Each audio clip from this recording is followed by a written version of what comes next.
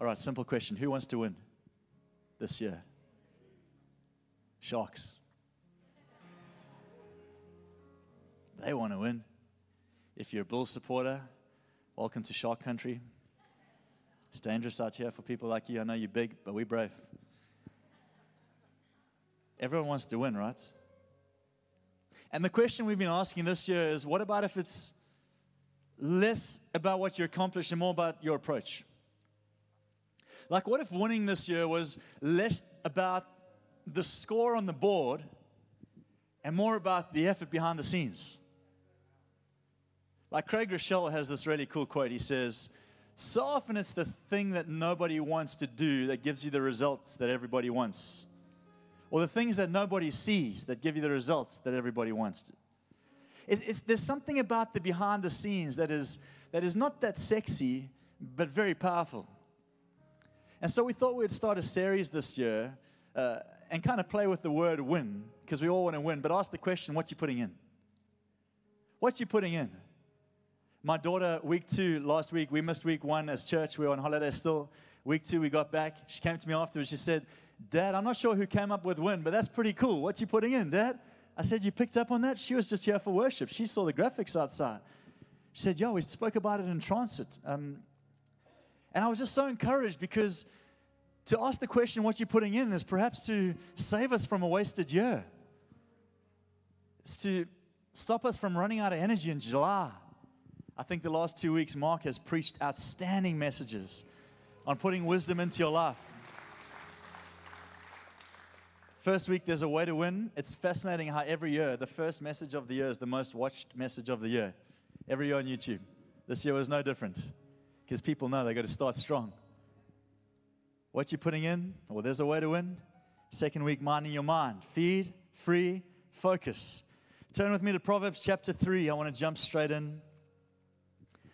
This year, I want you to give God permission to speak to you by His word. I know you like church. I know your kids have an absolute blast next door. I know you see good people and the coffee's amazing and worship is off the charts. But I want to encourage you this year to feed on His word like you never have before. Bring your Bibles to church, if I can encourage you to do that. Bring your bread, as we said last week. Bring your bread. Make sure you get full up before you walk outside and you smell that croissant, because it's going to catch you. Proverbs chapter 3:13. Blessed is the man who finds wisdom. I like that word, finds. It suggests there's a search. Blessed is the man or woman who finds wisdom. The man who gains understanding, for she is more profitable than silver.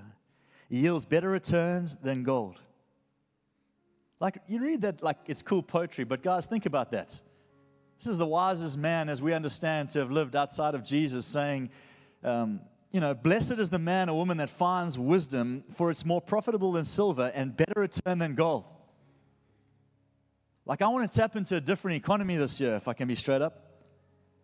She's more precious than rubies. Nothing you desire compares with her. Long life is in her right hand, and in her left hand are riches and honor. Her ways are pleasant ways, and her paths are peace. Wisdom, is a tree of life to those who embrace her. To those who lay hold of her, they will be blessed. James chapter 1. We're going to jump to 3 scriptures to get set up today. James chapter 1, verse 5. If any of you lacks wisdom, he should ask God, who gives generously to all, this is beautiful, without finding fault, and it will be given to him. Which is to suggest that you asked for wisdom last week, you squandered it, now you're back not sure if He wants to give you a little bit extra, and God says, I got so much in my tank. There is so much excess for anybody who would be willing or humble to ask for more of it, that there will never be short supply of wisdom. Like in the world, there may be. The books on the shelf run dry. 5 points to, 3 steps from, 7 keys. They're all amazing, helpful principles. But I want to tell you right now, the source is local. I want to tap into an eternal source. And what God is saying is, to anyone this year, Linc Church, friends online, who asks for wisdom, I'm talking about from a 2-year-old who's willing to speak those words, to the 88-year-old that's not sure they have anything left to offer. To anyone who asks for wisdom, God will give freely without fault. He's not going to judge you on last week's performance before He doses you with this week's opportunities. Oh, I love my Heavenly Father. and it'll be given to him. All right, last one. Proverbs 25. We're going to hang in this one today. Verse 2. It is the glory of God to conceal a matter. Hang on a second. He who finds wisdom more precious than gold and silver. He who asks for wisdom, there is excess. But God conceals things. It's the glory of God to conceal a matter. To search out a matter is the glory of kings, leaders. If you are a young person and has aspirations and have influence over young people in your world, you're a leader. It's your glory to search things out. Your privilege. Glory speaks of respect or privilege. So it's the respect, it's the kindness of God respectfully toward us to conceal certain things. And it's the respect of man toward God to seek them out. Oh, I'm going to get excited this year, church. You see, God is calling us to a journey, a pursuit of wisdom. What are you putting in? What does it look like for wisdom to get in? But something you need to know in this pursuit is it's not just going to fall from the sky. You're going to have to journey toward it in your life. I want to speak today. The title of my message is quite simply, A Holy Curiosity. What a word. A holy curiosity. Write that down.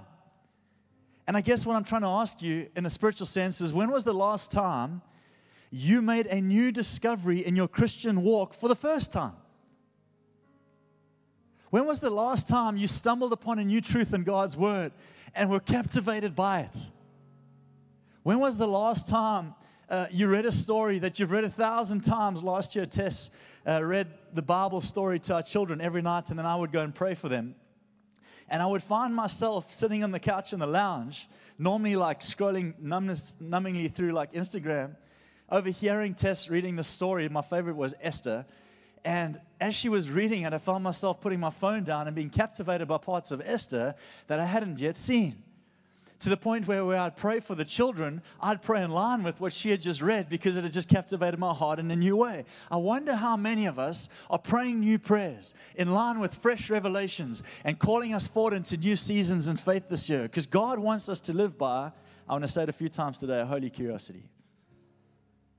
A holy curiosity. It was curiosity that led Moses to the burning bush to ask this question. Why is it that the bush burns all by itself and yet it does not burn up? I'm going to go a little bit closer. What is it in the scripture story? Maybe there's some people here today, I want to speak to you, who are new to this church space, but you're curious. And you're not sure that your curiosity has a place here. You think you have to have it all worked out. You think you have to be able to quote 10 scriptures on the back of your hand. You think you need to know the 5 steps toward perfect spirituality. But actually, God's just calling you to holy curiosity. He wants you to be inquisitive of Him. He wants you to ask questions of Him. He wants you to seek things out in the scriptures. He wants you to go in pursuit of Him. It is the glory of God to conceal things. That means respectfully He holds certain things from us. Why? Because He wants us to seek them out. Because in seeking we find.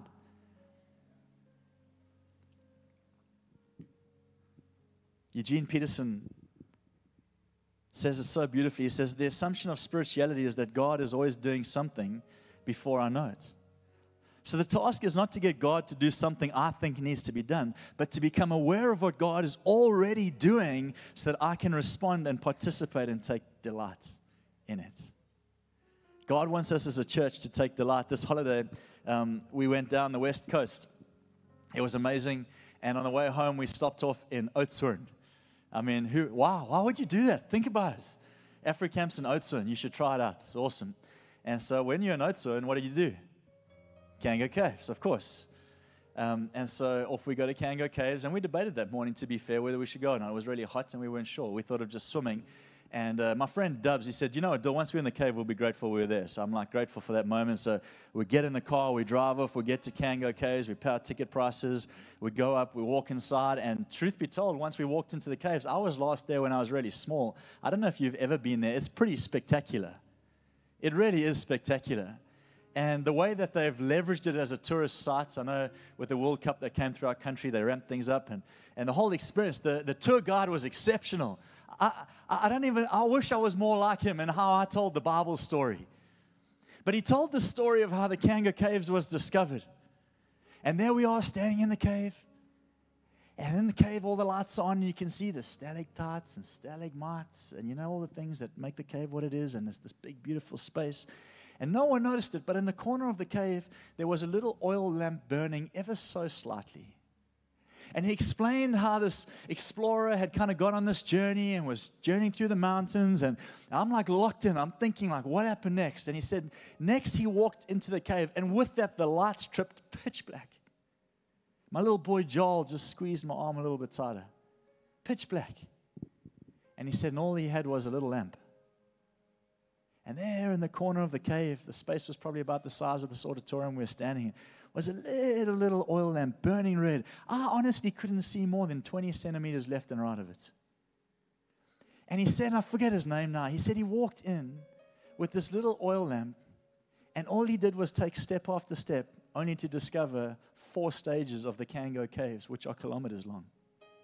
It was this amazing discovery, and as he said that, I was thinking, that's so beautiful. He went on a curious journey with just a little bit of light. And he was willing to take the little light he had and take a step forward with it. He was willing to take another step, and then another step, and then another step, until kilometers of beautiful, what we now know as Kango Caves were discovered. But the truth is, it was just a little bit of light. And I wondered this year, as we approach this season of winning and putting wisdom in and going on a journey, I wonder if every week we could just allow Jesus, come on church, to give us just a little bit of light. And with a little bit of light, the kind of courage it takes just to take another step. Just one other step. For you, it may be learning to be generous this year. For you, it may be learning to serve God this year. For you, it may be just saying, Jesus, I've never even embraced you in my heart this year. Just another little step with a little bit of light. And I can't imagine the kind of cavity of joy that's going to open up in your life as you pursue the things of God with just a little bit of light. We don't need floodlights. The Bible says the word is a lamp unto my feet and a light unto my heart. We just need a little bit of light and the courage to take another step. Holy curiosity. I'm told that the mind typically has 2 halves. I know I'm simplifying it, but the half that has new discoveries and the half that makes sense of the new discoveries. I love it how Einstein said, never lose a holy curiosity, for once a mind is open to a new idea, it never returns to its original size. Profound. And so this mind of ours is always looking to make new discoveries and then expanding in its understanding of them. One connection between curiosity and wisdom that I read I really liked, it says, curiosity runs down the path of inquiry, imagination, and joy. Wisdom directs it to its proper orientation. I like that you speak about curiosity, but I'm more on the wisdom track. That's awesome. You won't gain wisdom unless you go in pursuit of curiosity. Because curiosity is kind of like the little thing that takes you on a journey toward understanding how things came to be. But I'm just going to make clinical decisions, not without some curious creativity. You know, you've probably heard the psychological kind of advantage of a 2-year-old is its ability to learn, or his or her ability to learn. The 2 or 3-year-old phenomena, they call it. My little boy is 3. He's a phenomena. Because his appetite to grow and learn it's insatiable. To the point where sometimes I just leave the room. I got nothing left to say. Dad, why this, Dad? What about that, Dad? And if this, the other day we were in the garden, and I was doing I was putting some compost on the trees, and he says, Dad, why do you put compost on the trees? And my adult mind goes, how do I explain the process of plant growth and photosynthesis to this 3-year-old child? So I say to him something half ridiculous, and he says to me, just tell me how it really works, Dad. So I explained photosynthesis, best I knew how.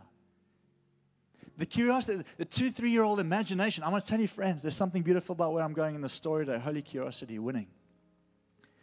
They say that a child's mind is like a sponge. Proverbs 25 says, glory of God to conceal things, the glory of kings, you and I, to seek them out. But to seek out the secrets and the treasures of heaven, church, there's good things for you and I this year. We have to become more like children. It's interesting to me how at 2, proven, it's the most exponential growth phase of your life. Exponential. And it's because of And then we hit 40, 50, 60, 70, and we feel like we're stagnating and we're not sure that we're contributing back to society, and we start to ask big, brave questions of where our life's going and where our lives. And these are all very honest questions. I want to partner with you and say you're very human if you're asking those kind of questions. Here's the little challenge I have for you today. If a 2-year-old has the kind of capacity that causes exponential growth, which is what makes that child want to grow into what God has for them, why is it that we stop being curious when we're 70 as if there's a new formula? No, Dill, I found my path. Really? You've discovered phase 1 of the Kango Cave, sir. Dill, I've been doing this Jesus thing for 40 years. You're not going to swing me now. No, I won't. But if you give God permission, He might. And when He does, you're going to go on a journey you never thought was possible. 7-year-olds in the room, 6-year-olds in the room, 80-year-olds in the room. Yeah, Dill, I'm just not sure it works like that. You could attain to more in your life than the next 5, 6, 10 years than some of us over the next 20 if you just maintain to be curious. Traits of curiosity released by Harvard. Shout out to Harvard for giving us information that helps us. They've shown that whether you're 2 or 80, this is what it looks like when you're curious. You have a high tolerance of anxiety. You embrace uncertainty like no one on the planet. You have positive emotional expressiveness. It's not me. It's Harvard.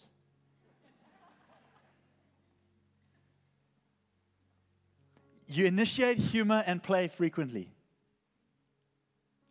You have this progressive, unconventional way of thinking. To be curious. But this is my favorite one.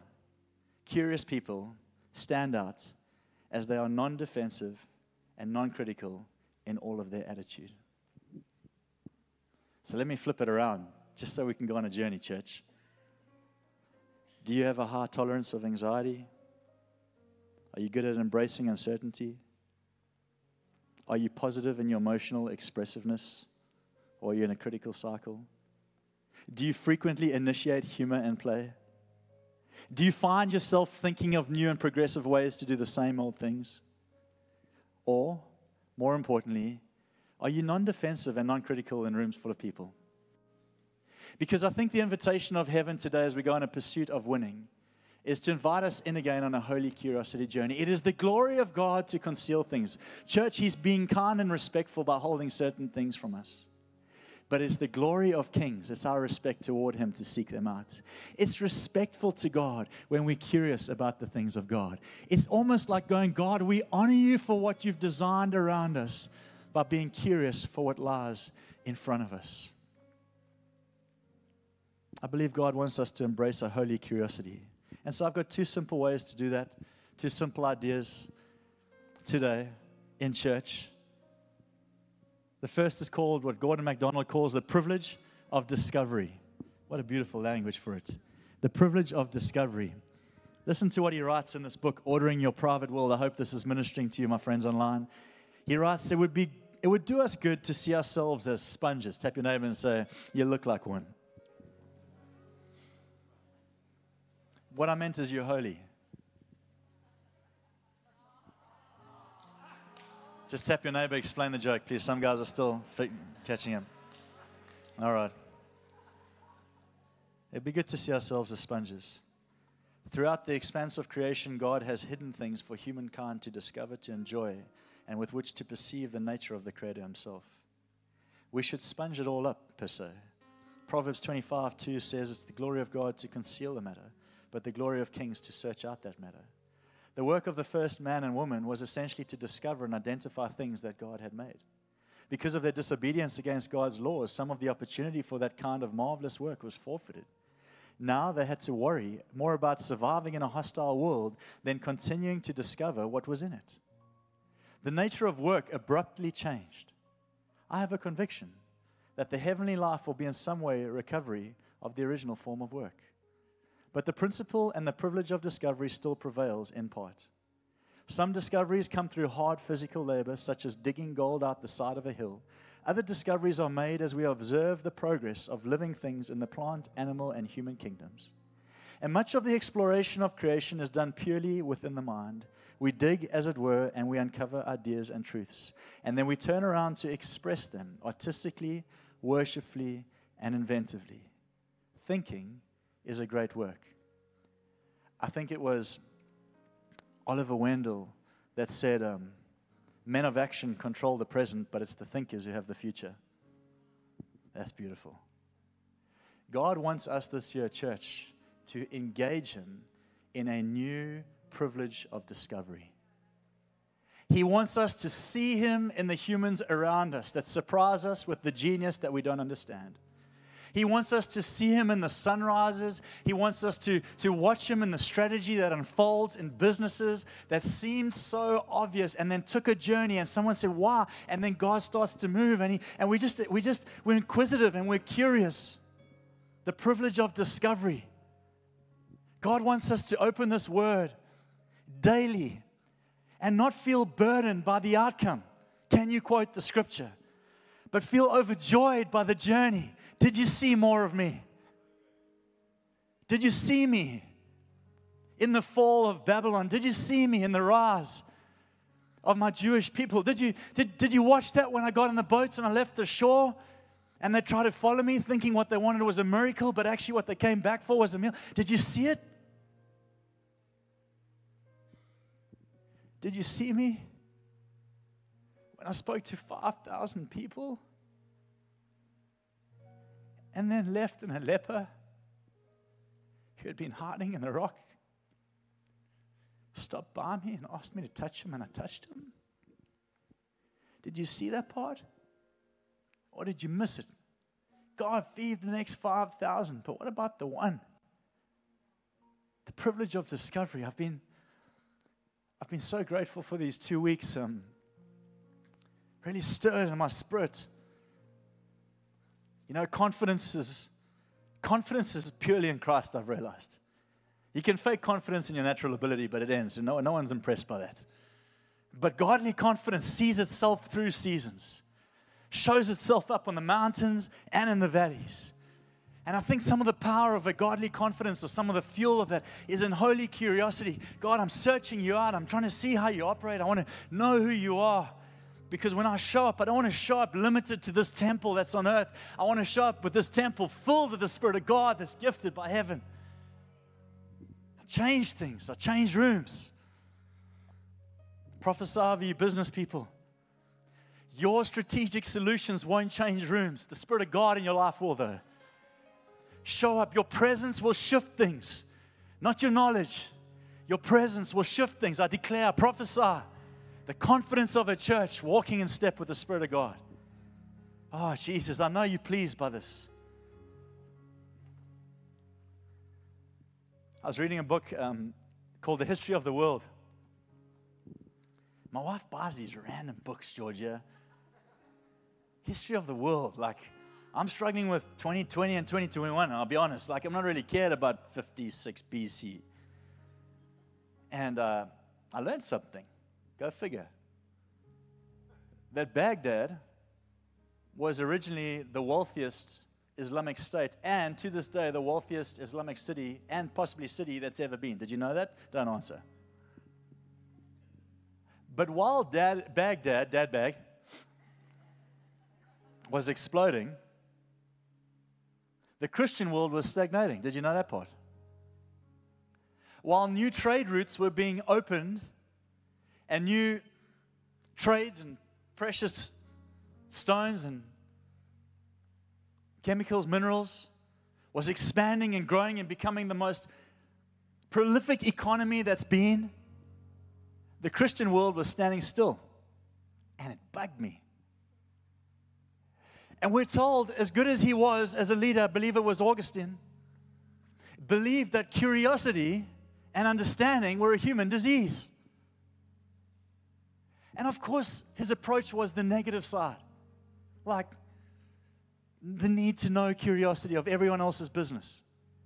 But what he did was he impacted the thinking of humanity in this world, Christianity, and made it small.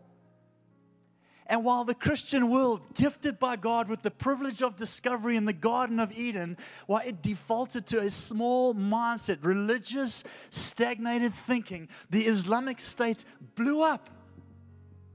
Good on them. And I felt God saying to me, teach the church about curiosity again. Break the mindset that we weren't meant to be curious. I bind the person. Just joking, I'm not going to do that in church today. I bind statements like we don't do it like that. Bind declarations of that'll never work.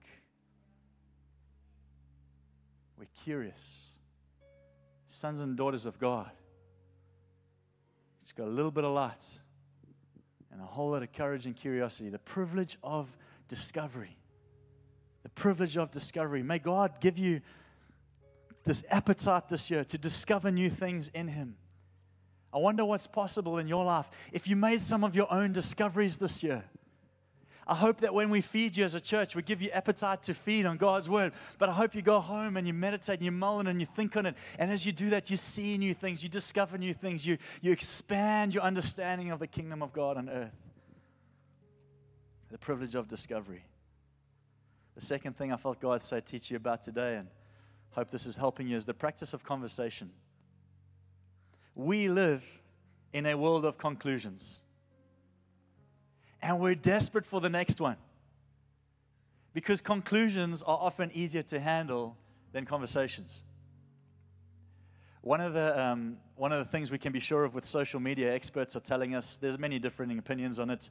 There's many good things, there's many bad things. You know that. We're not against it. We think it's a gift in many ways if it's used properly. One of the things that it has restricted is the ability for people to converse effectively.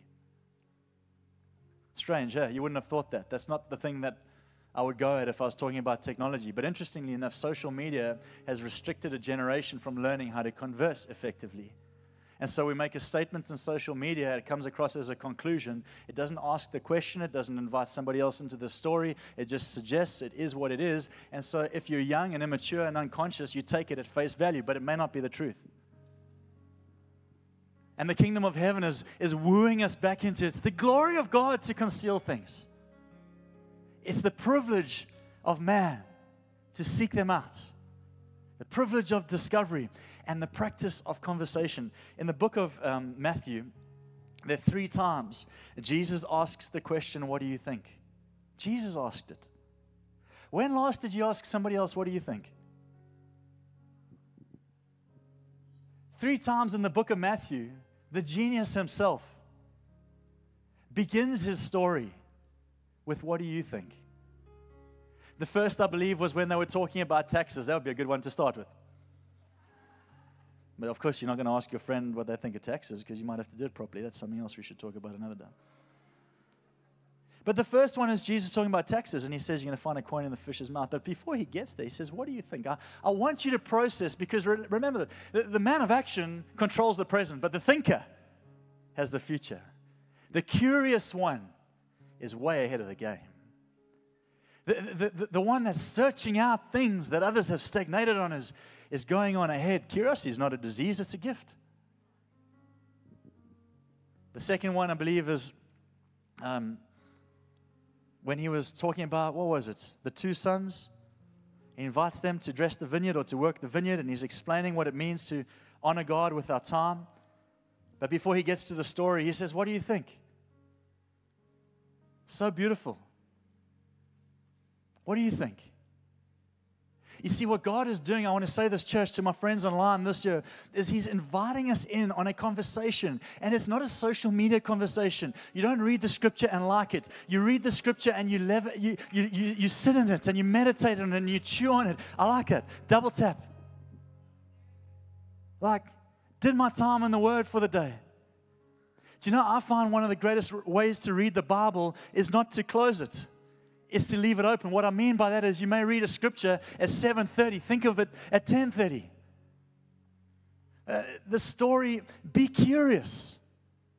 God, why am I stuck in the book of Proverbs, or God, why have you led me to the story of Kings, or God, why can't I progress from Matthew chapter 5, or God, why John? Just be curious, just hang out there, because I'm telling you, there are solutions to your business's growth in that space. There are changes for your family's dynamic. My children and us, we're just not connecting. So I'm gonna write statements on the wall. I'm gonna put processes in place in my home. I'm gonna tell them what I think. Good luck.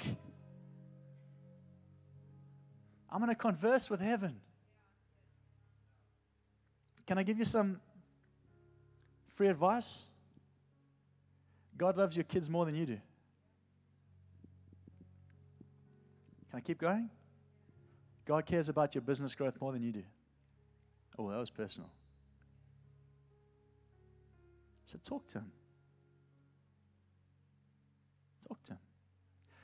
When last did you ask God what he thinks? Holy curiosity. So simple. So profound. I remember a story. Jason Upton, a songwriter, very well-studied theologian, writes some beautiful music.